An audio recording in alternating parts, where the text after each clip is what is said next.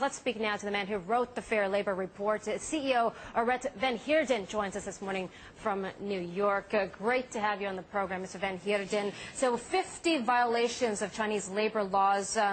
What did you find on the ground? Tell us yourself, what did you find at these Foxconn factories? I think the key finding, and this was the result of a lot of investigation of 3,000 hours and 35,000 work interviews, is that they've been exceeding the overtime limits. They've exceeded Apple's code limits and those of Chinese labor law. And this is not only the key finding, but it's also the key remedial proposal to get Foxconn down to 49 hours a week, which is the legal limit. Yeah, so Foxconn and Apple, Mr. Van Heerden, have now pledged to cut their working hours and give employees more oversight. Is that enough? Is that enough to solve the situation? That's a major commitment. I don't know of any other company that has made such a commitment publicly. And if Foxconn and Apple can achieve that, they will really set a precedent for the electronics sector. In fact, for the private sector in China as a whole. But Mr. Van Heerden, is Apple the sole company to blame here? Because, doesn't Foxconn assemble products for the likes of Dell, for the likes of HP as well? Are we seeing those kind of commitments from those big manufacturers? That's a very good question, because you're certainly right. Apple has taken the lead here. They've opened up their facilities for us to inspect and to publish the results. They've been very candid and frank with the public about the issues. And so the spotlight, I think, now is really on the rest. Are the other buyers and the other brands who are sourcing from Foxconn and from other factories in China, are they going to follow suit and be similarly candid?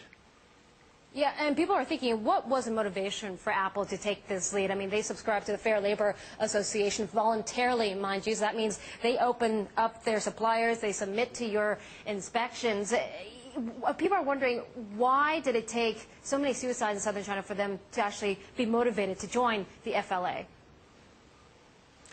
Actually, these discussions go back a couple of years, and so I think this has been a journey for Apple. They developed their own supplier responsibility program. They started discussions with us a couple of years ago to see whether working with us would add value.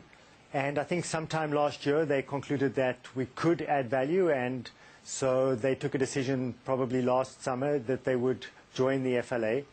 And once they did, they then decided to get out of the blocks right away and commission this independent investigation. Well, conversely, also, why did it take, I guess, a big name like Apple for the FLA to step in for these inspections of these Chinese factories? Shouldn't it have been done earlier? I think so. I think that in some ways the electronics industry has lagged a little behind the apparel and footwear industry, which has been doing this for 15 years now. And we see much greater levels of engagement and transparency on the part of the apparel and footwear industry. So I'm hoping that the electronics industry has gotten to that point now, and that the leadership role that Apple is playing here will be emulated by other major electronics brands as well. Now, Mr. Van Heerden, I want to talk about these Foxconn factories in relation to other factories across China. Are the conditions more appalling at Foxconn than, say, at other manufacturers that employ these migrant workers? Because I can tell you that a lot of people would say that the conditions are pretty much the same across the board.